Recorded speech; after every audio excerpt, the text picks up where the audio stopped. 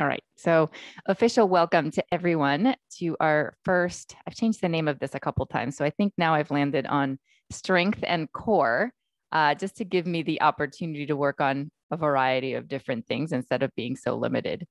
Um, we are going to start on our backs. And so go ahead and get there. So lowering down, low back releases nice and, well, just nicely onto the ground. So knees are bent, feet are rooted. Get a little bit more comfy by maybe wiggling around through the shoulder blades, figuring out where your head needs to be so that your neck doesn't feel scrunched. And then settle here for a few breaths. And I'll share that way back in the day when I was in college at the University of Florida, I was a kickboxing instructor. So that was before my yoga days. So I was all fire. And one of the classes that I used to teach was called Butts and Guts. And that is basically what we are going to be working on today. Although now that I'm in the yoga world, I might rephrase that and call it something differently. But basically, we're working on core, we're working on the booty. We'll still basically get a full body workout. Okay, that being said, let's continue to focus on the breath here, just letting your morning go, letting whatever awaits you after this class go, and simply centering yourself in this moment. And as you slow down and deepen the breath, start bringing more focus towards your navel. And so one of the most effective ways to always be doing core work is breathing correctly. And by that, I mean that every time you exhale, you gently draw the belly button down into the spine or into the mat since you're laying down, right? Bringing the walls of the abdomen together. So let's practice that a few times. Just a gentle, regular inhale. And on the exhale, focus on drawing that belly button down in towards the spine, kind of hugging the sides of the body inwards to the midline. Do one more like that.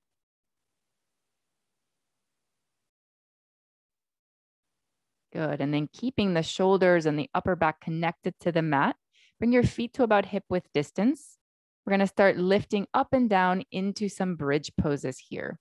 And so again, notice the movement or the engagement of the core as you lift off the ground. So on your inhale, begin to, it's almost like you were curling that tailbone and bringing it in towards the belly button, and then engaging the legs to lift you up. And then you slowly lower down one vertebrae at a time. Again, curling up, lifting up, and then lowering down. We'll do two more. Curl it up, keeping that focus on the belly, on the core. And one more.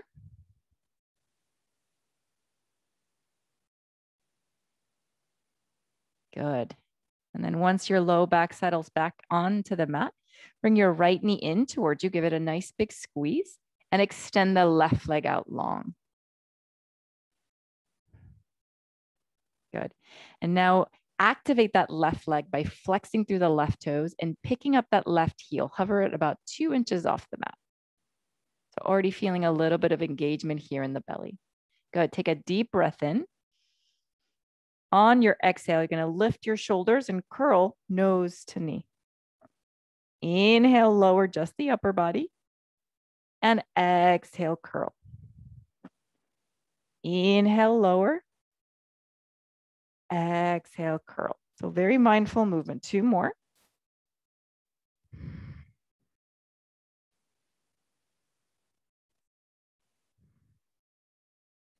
Good. And then release it all and switch sides. So extend your right leg out long, pull your left knee in towards you. Just give it a nice big squeeze for a moment. And then bring some life to that right leg, flexing through the toes, hovering that heel about 2 inches off the ground. Take a deep breath in. Exhale, nose to knee. Sink belly button down into the mat. Inhale, lower just the upper body. We're still hovering the heel. Exhale, curl up. 3 more.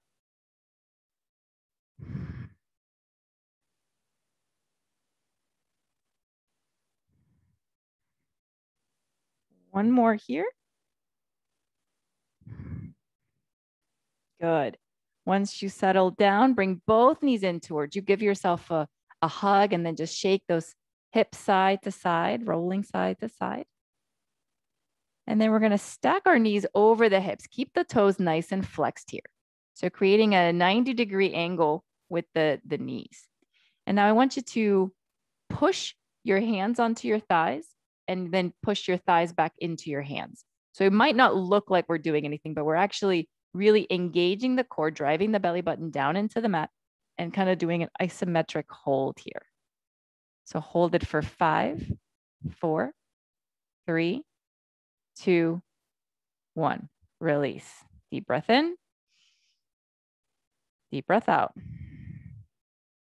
And again, hands to thighs, thighs to hands. Hold for 5, 4, 3, 2, 1. Good. One more time. Here we go. Push against your thighs, thighs against your hands. Hold for 5, 4, 3, 2, 1. Good. Hug the knees in towards you and then take your hands behind the knee creases. Rock back and forth here. Getting a little massage through the length of your spine. And then eventually rolling all the way up to a seat. Good. And from here, we're just going to take a moment to lengthen up through the crown of the head. Find those sit bones, root them down. Drop the chin down towards your chest. Roll right ear to right shoulder. Bring it all the way back down. Other side, left ear to left shoulder. Bring it all the way back down. One more time to the right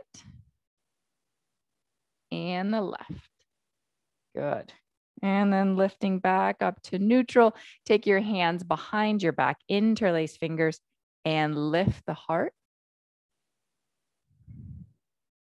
Good. Release that and take a side bend to the right. Reach up and over. Come back to center, other side. Come back to center and make your way to your tabletop.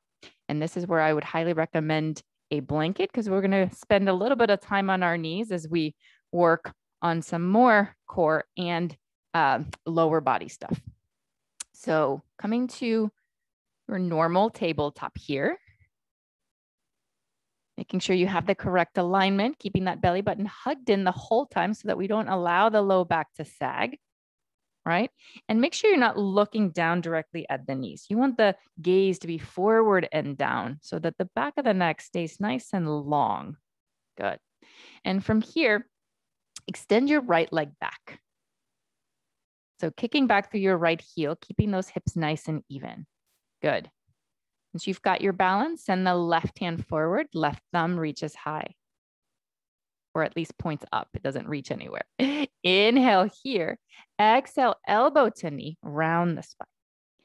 Inhale, extend. Exhale, curl in. Bird dog. We've done this probably many times in class before. 2 more times.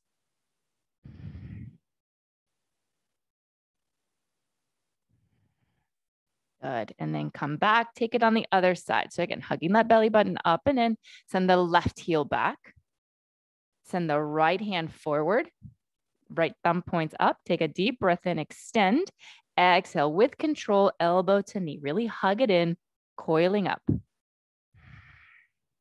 3 more.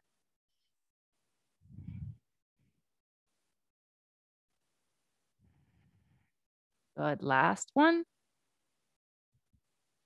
And then come back to your tabletop. Good. You're going to release the wrists a little bit. So take your right hand and flip it so that your palm faces up and your fingertips face your right knee. We're not putting a ton of weight on this, okay? Because we're stretching the whole top part of the hand.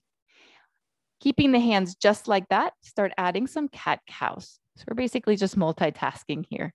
Just getting a stretch here through that wrist of the right hand and getting some spinal movement.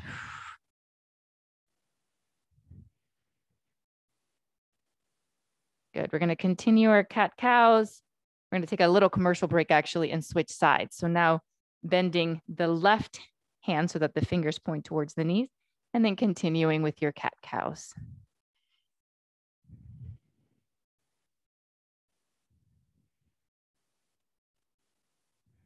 Maybe 2 more.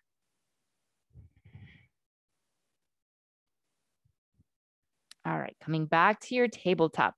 Keeping the core engaged again, this time just focusing on the right glute. So we're gonna pick up the right foot, keep the knee bent, and notice I'm sending the right foot up towards the sky, not back, up. So I'm gonna lift it up and then bring it back down and up. And the key here is to keep the hips even. So I'm not rolling all my weight to the left to do this, okay? I'm keeping even weight on both hands. So gravity is my resistance here as I lift that right leg up and down, up and down. 3 more. Keep your gaze forward and down. Good. Now we're going to switch it up. We're going to lift, extend, kick it back in and down. Lift, extend, bring it back in and down. Lift, extend, in and down. Last one. Good. Last thing we're going to do on this right side, you're going to extend your right foot back long, point your toes so that they gently touch the mat. We're going to do rainbows here. So you're going to lift that right leg and then cross it towards the left and then lift and tap to the right. So it's almost like you're drawing rainbows with your leg. Make this as isometric as possible. I'm not sure if that's the right terminology, but basically it's just the leg moving. We're not doing a lot of hip motion. We're not doing anything with the upper body. Everything is stable. Just feeling the right glute working. One more. Good. And then bring it back in and maybe give yourself a little break by sitting your hips towards the right, feeling that stretch in the right hip, the right glute.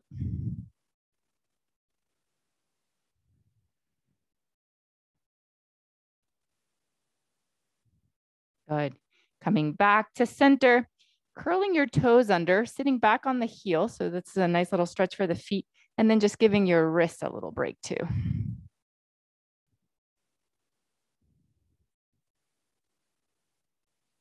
All right. Ready for side 2. So coming back down to your tabletop, and we're going to start with our lifts on the left. So keeping that 90-degree angle, keeping everything else nice and steady, lifting straight up to the ceiling and down and up and down. Keep that left foot flexed. Good. Nice and controlled. So our movement doesn't have to be fast in order to be intense. Sometimes slowing it down actually adds a level of challenge. Keep your breath flowing. All right, we're gonna add the opening. So we're gonna lift, open out, bring it in, down, up, open out, in, and down. Up, extend, in, and down. Core is nice and tight. Let's do one more.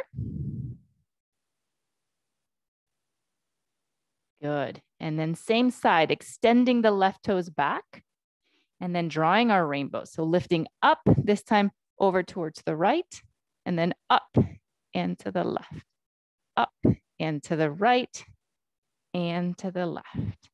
Good. So again, keeping the movement just centered around the left glute. Not so much of a whole tail wag. 3 more. Keep breathing.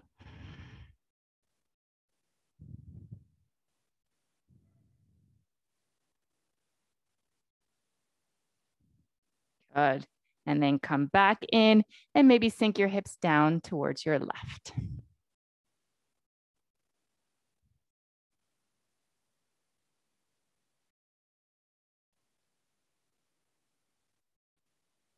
Good. From here, coming back to your tabletop, you're going to curl your toes under again. And from here, we're going to start just by lifting our knees and hovering them up off the ground. So here we go. And you don't have to have your blanket underneath you anymore. So lift, feel the engagement of the core, come down. And lift, and come down. And lift, and come down. Now we're going to add on to this. Watch, we're going to lift, come down, and then take our hands off the mat. And it probably feels like a very mild sensation here, but your core actually does have to activate in order to lift your hands off the mat. So here's 8, 7, it's like you're toggling back and forth, 6, 5, 4, 3, 2, last one. Good. Downward facing dog. Finally, right? So sending the knees and the hips up and back and taking your downward facing dog here. Pedaling out through the feet, taking any movement that feels good here.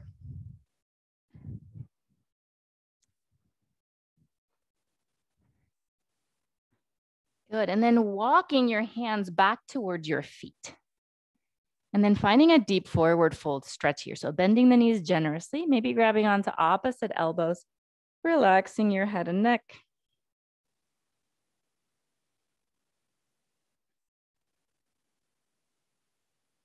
Good, relax the hands down to the mat. Inhale, halfway lift, flat back. Exhale, fold. Inhale all the way up to standing. Sweep the arms up high. Exhale, take it right back down, forward fold. Inhale, halfway lift. Exhale, fold. Come all the way back up. And melt it down one more time. Inhale, halfway lift, flat back. Exhale, fold. Good. From here, we're going to walk our hands forward and find plank pose. And here we're going to work on what I like to call painfully slow mountain climbers. So we're going to keep the belly hugged in. We're going to keep basically everything without moving except for one knee at a time. And you're going to bring your right knee to your right elbow and step it back.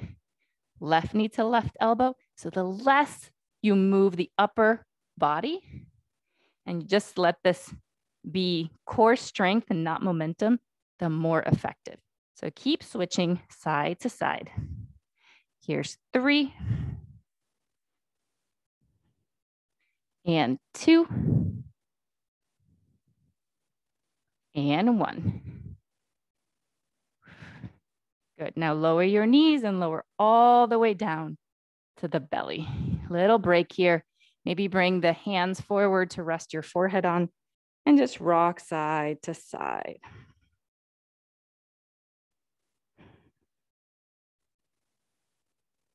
Good.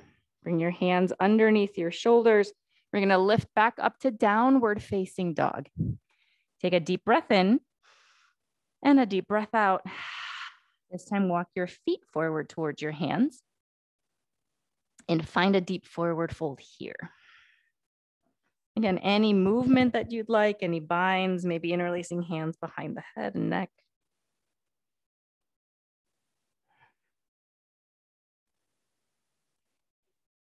And then eventually release that, come all the way up to standing. Reach the arms up high, and then bring your hands to heart. So we're gonna work on a little bit of balance and then legs as well here. So what we're gonna do is shift the weight to the left, pick up your right knee and just hold for a second. So find your balance here. Good. And then keeping the hands at the hips or wherever you'd like, we're going to step this back to a lunge. And then we're going to lower for 3 and 2 and 1. Good. Now lower down to your lunge. Take your hands up. And on the exhale, make this into a turbo lunge, reaching your hands back, coming into a diagonal. Inhale, lift up. Exhale, reach back. Inhale, lift up. Exhale, reach back. Stay here in your turbo lunge. Maybe take a small step forward with your right foot. Find your focus. Fly up into warrior 3. Keep those hips even. Keep the crown of the head pointing forward, right heel pointing back, and then slowly making your way all the way back up to your right knee hugging in. And then release. Good, so we'll do all that on the other side. So shifting the weight over towards the right, pick up your left knee, find your balance. We're gonna step it back into a lunge. So step that left foot back, find your alignment here, and then bending into that left knee. Lower and lift. Lower and lift. One more. Lower and lift. Good. Come back into your lunge here. So adjust again if you need to. And this time sweep your arms up high. Exhale, turbo lunge. Inhale, high crescent. Exhale, turbo. Good. Inhale, lift. Exhale, turbo. Now stay here. Slowly make your way to warrior 3. Maybe taking a step forward. Whew. And then finding flight.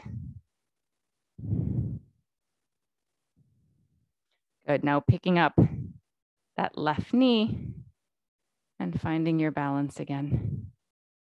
And then release. Good. We're going to do that one more time on each side. And then I promise we'll take it down. So shifting the weight to the left, pick up the right knee.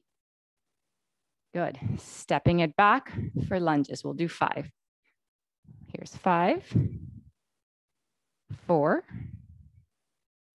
3, 2, and 1. Good. High crescent lunge. Exhale into turbo. Inhale, lift. Exhale, turbo. One more.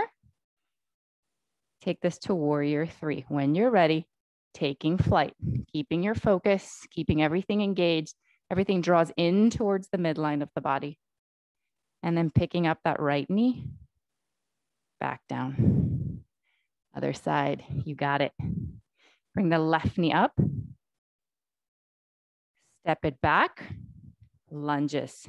Here's 5, 4, 3, 2, and 1. Good. Find your high crescent lunge here. And then airplane wings, tilt forward. Inhale, lift. Exhale, reach back. Inhale, lift. Exhale, reach back. Stay here. Take flight. Warrior 3. I'm very dangerously close to this desk here. Hopefully you have a little more room to play. And then bring up that left knee. And back down. Good. Take a nice deep breath here, reaching the arms all the way up. Exhale, hands to heart center. All right, we're going to take it down to the mat here just to stretch quickly before our Shavasana. So come on down.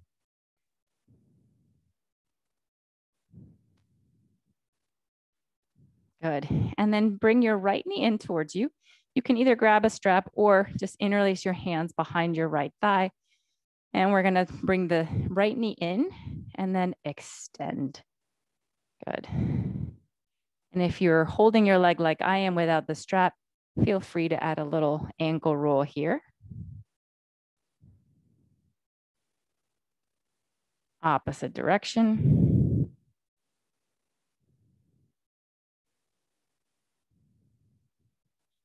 Good. And then take your right ankle and place it over the left knee for our figure 4, maybe interlacing hands behind the left thigh.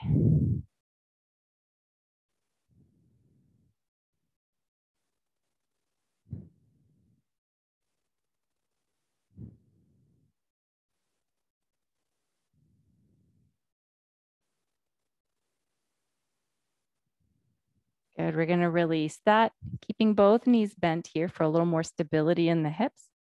Bring your left knee in towards you. Interlace the hands behind the left thigh, or you can grab a strap if you'd like.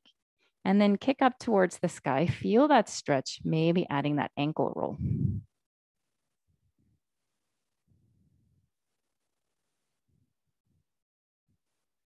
Other side. Good.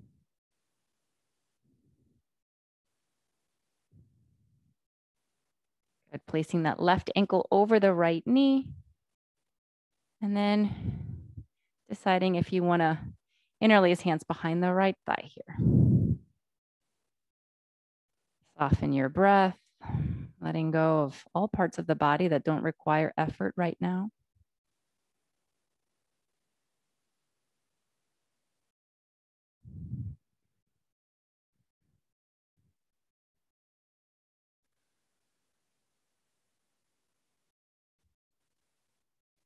Good. And then slowly bringing both knees in towards your chest. And you have the option here of taking a final pose or stretch that you'd like, maybe a happy baby, maybe a supine twist to each side. Or if you're ready to join me for Shavasana, go there.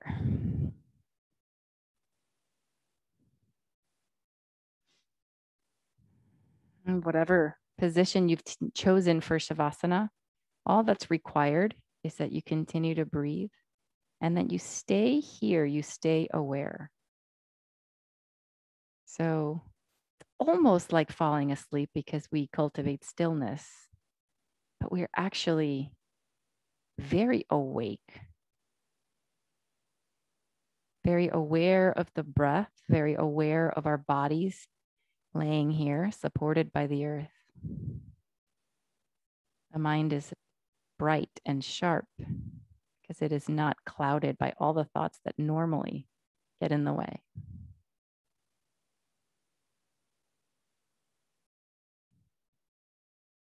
Release all effort.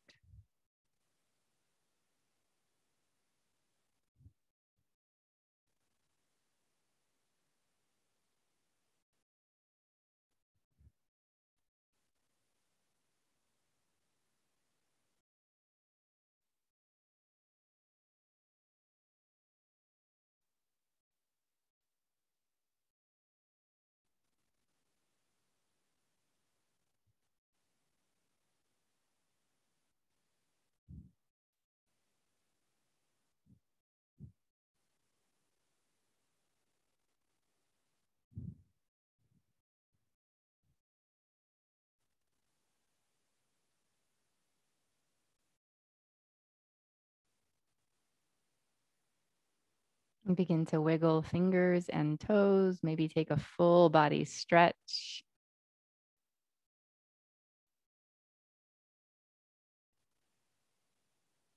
And eventually roll to your right or left side.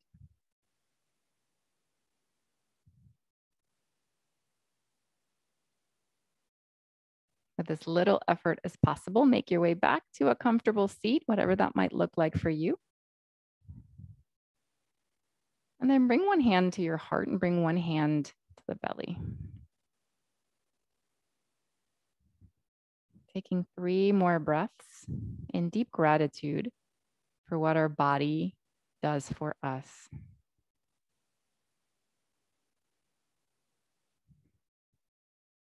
And maybe silently repeating to yourself, got you, right? Holding yourself, being there for yourself, instead of only criticizing what's not perfect. You are so strong.